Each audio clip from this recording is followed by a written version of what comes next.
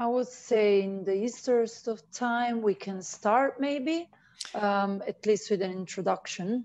I don't know, Richard, if you suggest we wait a few more minutes. No, Eleonora, I think that's a great idea. We've got a nice quorum here, so let's go, and I'm sure people can join and pick up as we go along. Yeah, perfect. So hi everyone again, thanks for joining our meeting. So before we dive in, as I said, into a more presentation from my colleague Hannah and Ibrahim, which I will introduce later on, I just want to give you a bit of an overview of the session. Next slide, please, Richard. Okay. So for those who have not been members or not been in contact with this task force, I'll just do a brief introduction of the task force and then move into how we can you can basically access the tool. I'm not sure we'll have the time to do a live demonstration, which will only take a few seconds anyway, but I will really want to leave the main part of this meeting to the presentation of Hannah and Ibrahim. And so then you can have also some question and answer for their presentation and then wrapping up. Next slide, please.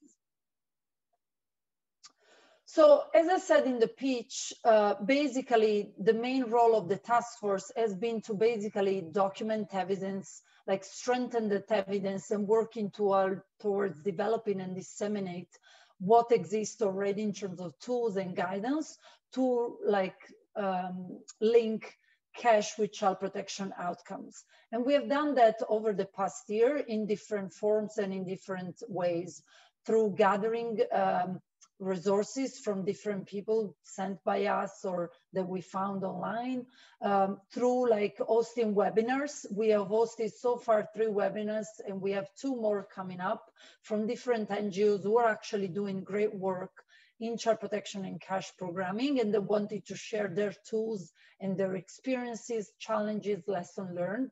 And then we've also been engaging task force members and also me and myself and Miret, the other co-lead of this task force, into adjusting and developing new tools, but also commenting on tools such as the next presentation, but also for example, we have been participating in the child protection and social protection guidance that has just been released recently by the Alliance. Next slide, please. So just for you to let you know, we are basically building on a kind of a library of the Alliance. It's already there, but we have recently just populated it with a lot of resources on cash and child protection. So if you go on the Alliance website and then on the main toolbar, you have learning, you can access resources or webinars where you will see in a drop-down menu that there is cash transfer or cash programming. I will post later on the link into the chat just so that we can move quickly into the presentation of Hannah and Ibrahim. But basically we keep populating that library. So please, if you have any tools or anything that you don't see there, but you think will benefit other actors, please do feel free to send an email and we'll share what our emails later to post it online and be accessible to other members. Just a reminder that, as Joanne said, we'll have a task force meeting at 2 hours where we will discuss more in depth the plans for the future, for the next year, and what we have been doing so far in the next week on Thursday the 15th. So again, if you would like to participate to that, it's open to everyone.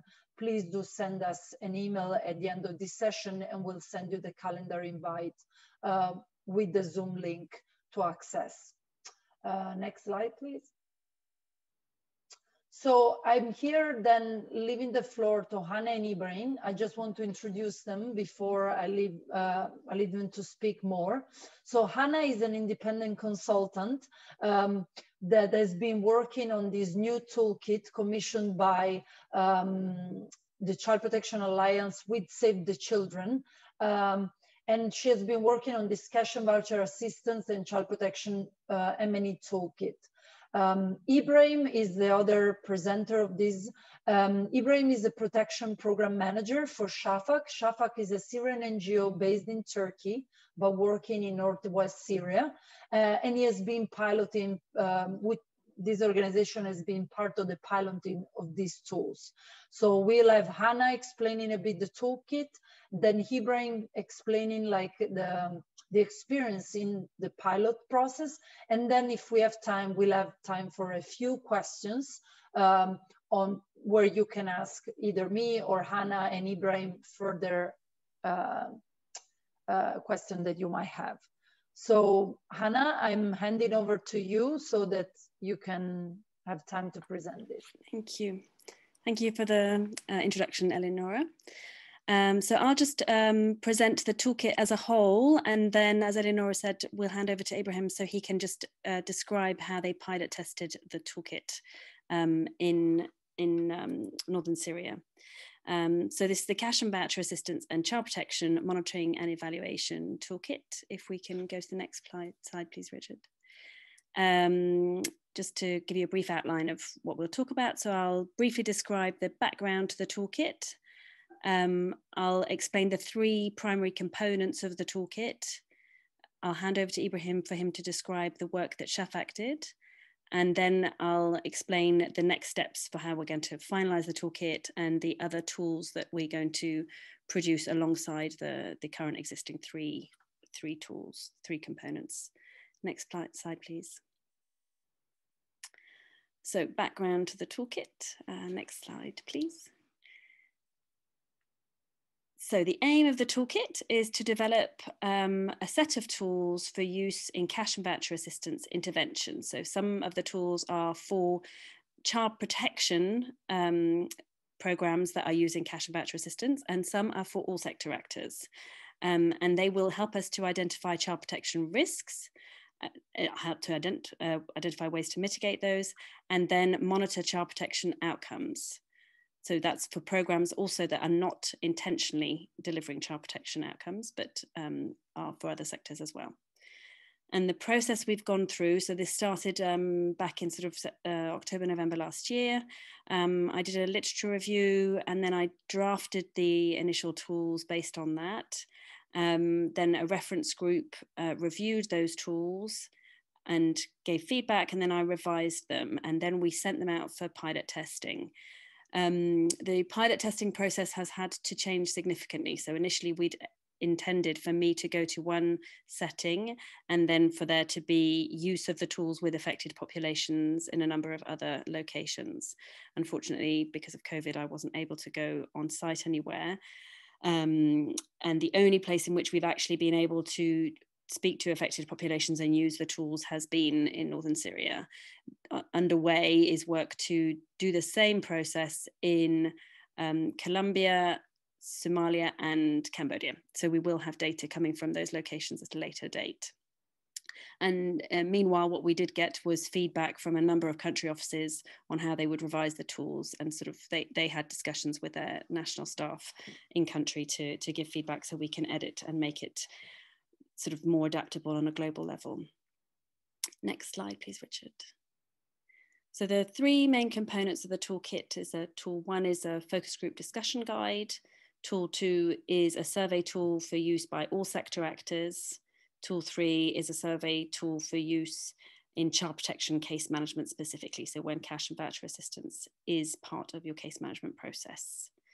Next slide, please. So I'll go and describe each of those tools in turn. So the first tool, the focus group discussion tool, it can be used as an FGD or a key informant interview tool. It uses story. So there's a story at the beginning. You choose which story you'd want to use in that context, or you develop your own.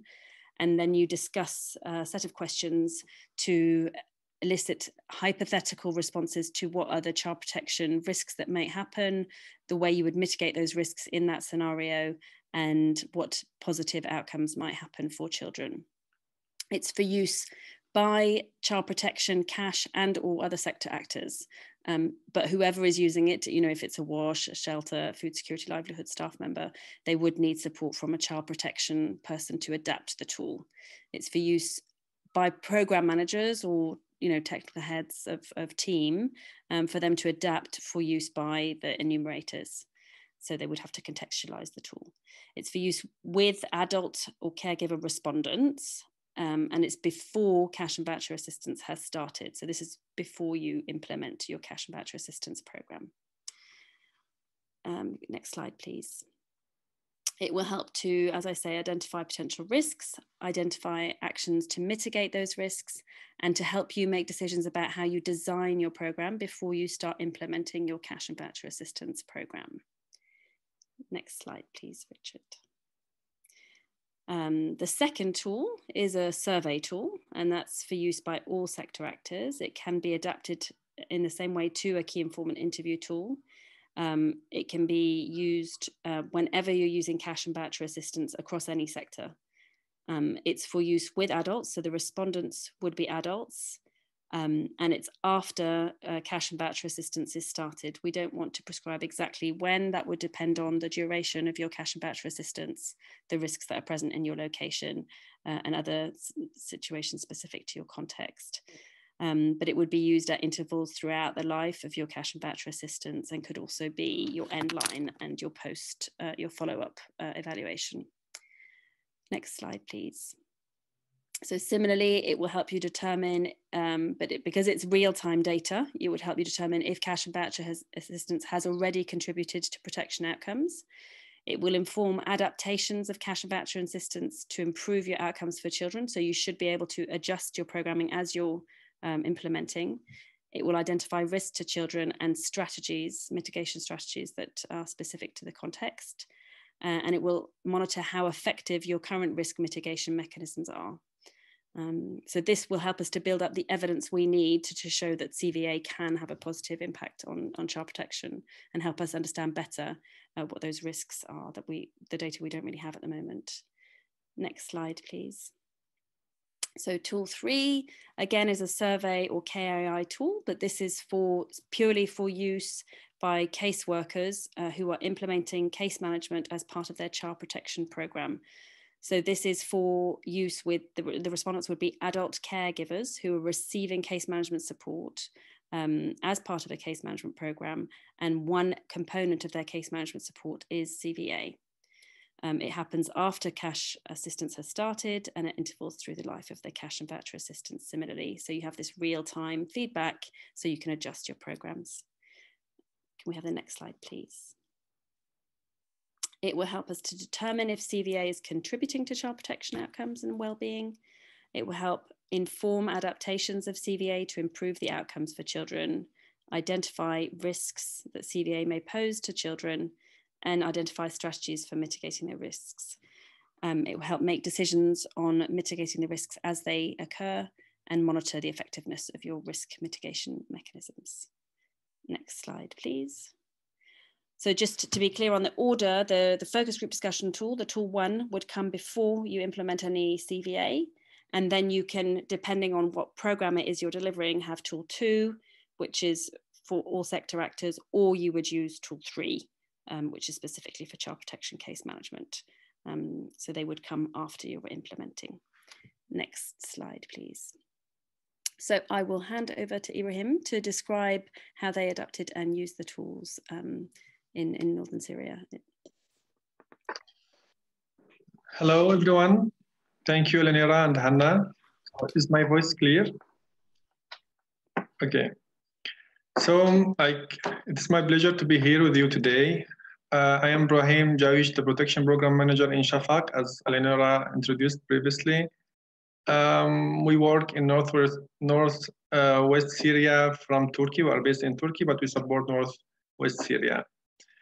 Actually, from the beginning, Shafaq was very interested to be part of this piloting initiative because we have already implemented a similar project, cash and voucher assistance for child protection purposes. But it was in a smaller scale because in our context, cash and child protection is not like super familiar, but inshallah, and we'll see that growing in the future. The project that we implemented, it was like supported by Save the Children. and the children and the child protection cases were supported by cash and emergency department in Shafaq. And now I will give you an overview about our experiences in piloting the cash and voucher assistance tools in Northwest Syria. If we go to next slide, please.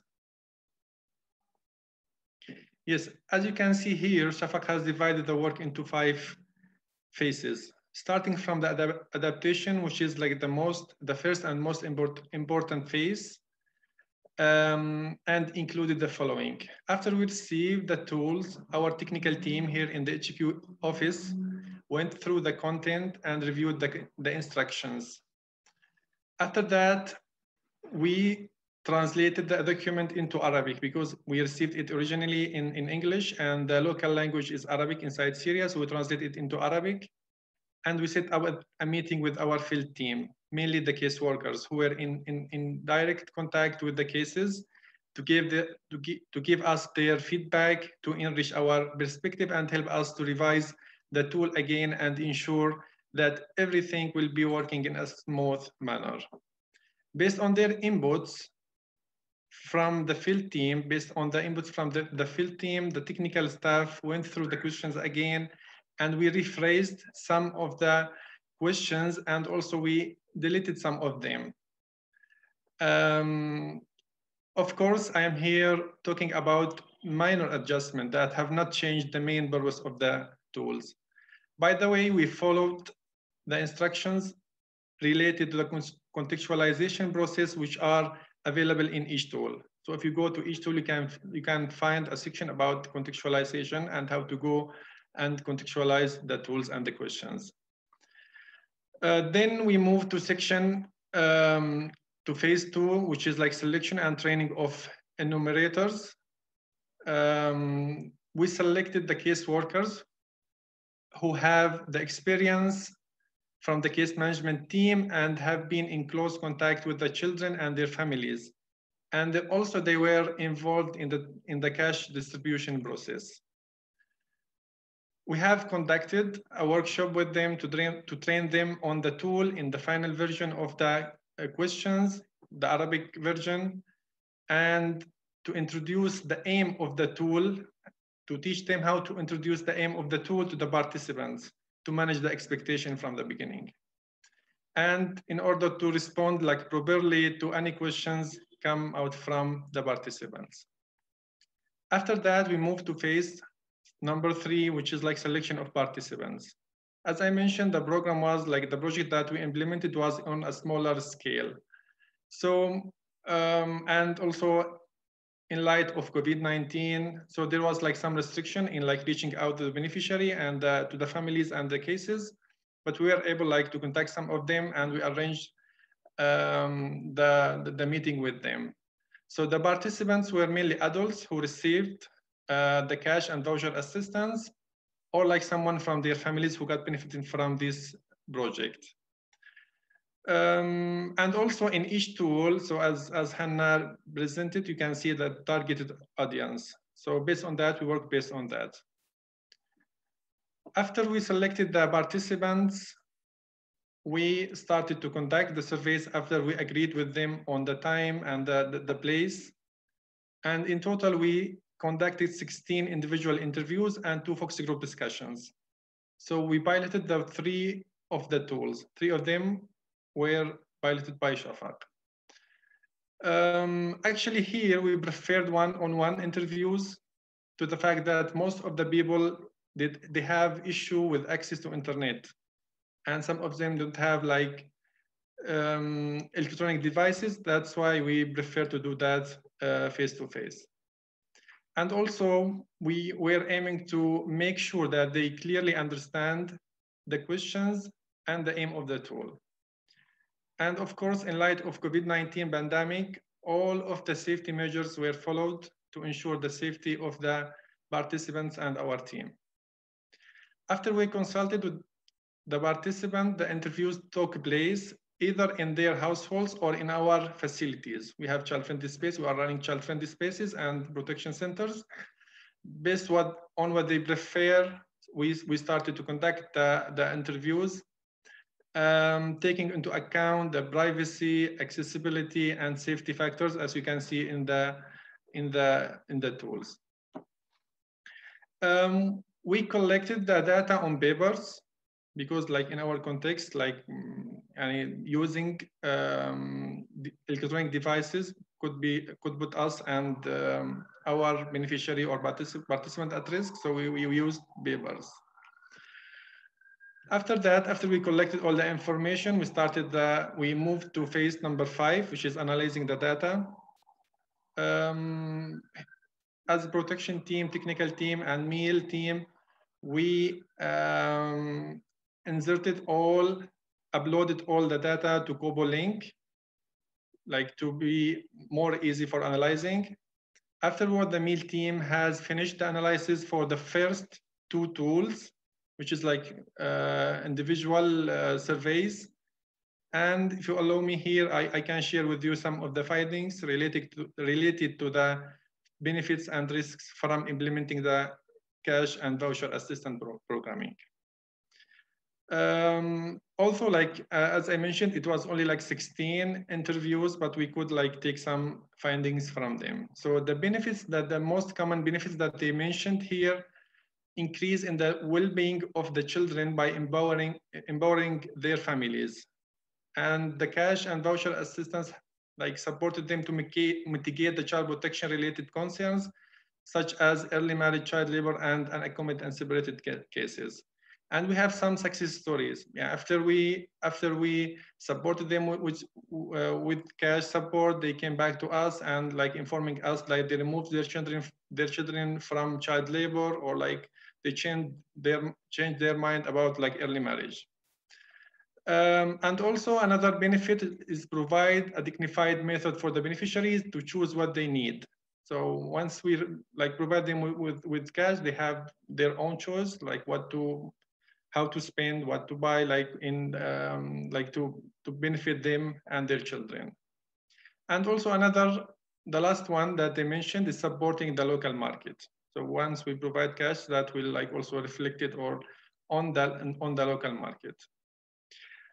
In the other side, the risk that they mentioned. So if we don't like engage the community very well in designing the program, the cash and voucher assistance program, that may create tension between different groups who might not be included in the program. So we need to be clear from the beginning, like set clear vulnerability and eligibility criteria and engage community as much as we can. Also, they mentioned about the tension could arise between the family members themselves if the cash and voucher was not delivered to the right person in the family. So we need to assess that before we start the distribution. Also, they mentioned in some cases that caregivers may misuse the cash and voucher. So we need like to follow up and monitor it after we distribute also. And last thing that mentioned, unplanned closure may create instability for the families who are benefiting from the program. So once we leave or like end the cash programming, we need like to think what will happen next. Finally, I would like to share some of the main challenges, lesson learned we have faced during piloting the tools. I think the time was not enough to complete the whole process, and we need more time because it's new tools. It needs a lot of revision, adaptation to the context, and also translation because also it took time. So the surveys were applied on a small sample. So what we got the feedback from our meal team of like if we need a larger sample to ensure getting accurate results that can be used to inform cash and voucher assistance program designing. Lastly, COVID-19 like somehow affected the process because we're not able to reach all the targeted beneficiaries, and for the focus group discussion, it was like very limited participant in the session. That's all from my side. Over to you, Eleonora, and thanks a lot for you. Thank you. If we can go to the next slide, please, and then I'll sum up. No, that's fine. You can skip. Yeah, so next steps. Great, thank you. So just to summarize what's coming next, as Ibrahim mentioned, they've already done work on translating into Arabic. So we'll just finalize that. So there's some parts that haven't been translated yet. So we'll finalize that version, and we'll also make a French translation, Khmer and Spanish. And then I've just heard actually that the Somalia office is also translating into Somali. So there will be accompanying versions in those languages. Because the documents are each between about 38 and 45 pages, we're going to produce some quick guides that will be 2 to 3 pages long, that sort of highlight the key questions you need to ask and the process you need to go through to finalize it, that you could use in a rapid onset and emergency setting when you know you're going to be doing cash and voucher assistance very shortly. We're going to develop an accompanying training package. So in June, we delivered a 1-hour webinar, but we'd like to sort of do that in more depth and probably produce a 1-day training package that people can deliver in country.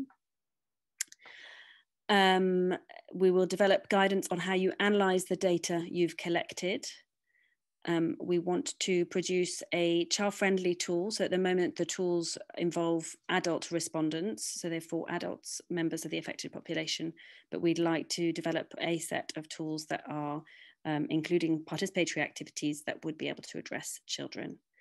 And then a bit further down the line, when we've got the results from all the various country programs who are pilot testing, we would like to compile the data and the evidence so that we can be sort of more informed about the risks that really occur when we use cash and voucher assistance, because we're very conscious that people are hesitant at the moment. They don't understand what the risks are. They don't understand which mitigation actions are effective, and they don't understand so well, we don't understand so well what the child protection outcomes can be when we use cash and voucher assistance in other sector programs in particular, but also in child protection programs.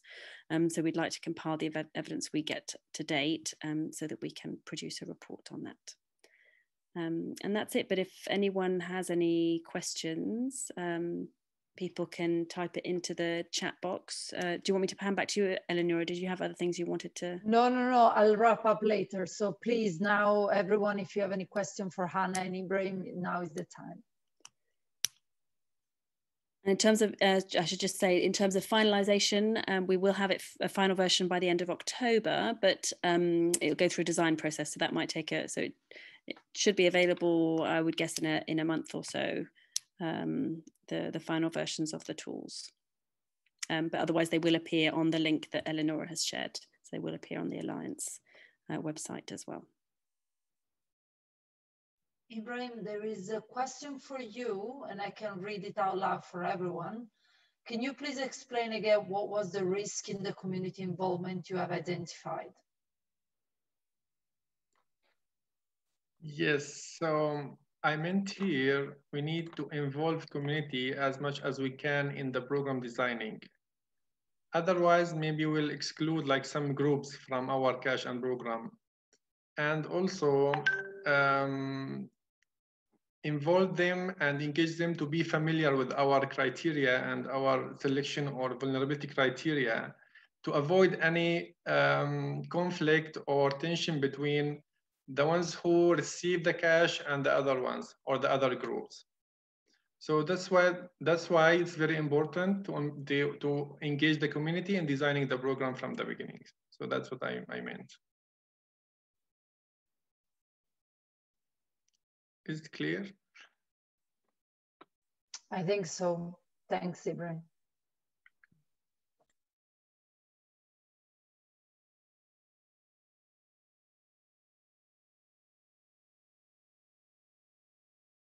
Richard, how many minutes do we have? I think we have about 5 minutes left. That's right, yes, about 5 minutes.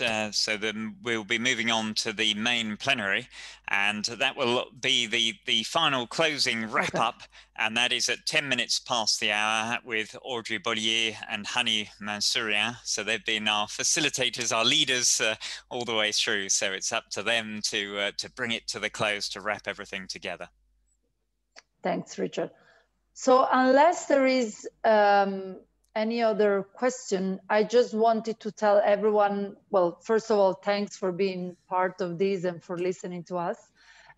If you want to hear a bit more on these, like, and also on the task force, on our plans for next year, please do join us in the next week on Thursday 15. If you don't have an invite, please message me or Miret, and we will send you the link to access our webinar for next week, where we will like go more into details of the work plan of the task force, what we're planning for the next year. Which, by the way, for those of you who don't know, this task force will actually stop at the end of this year. Having said that, myself and Miret will continue to kind of work together with the CP Alliance as cash focal points, cash and child protection focal points. So if you want to hear a bit more about that and our plans for next year, please do join us in that. And also we'll have, again, Hannah and Ibrahim to present a bit more in details, because we'll have 2 full hours what they've been doing in this pilot. So yeah, I guess we can go back to the plenary if you're finished.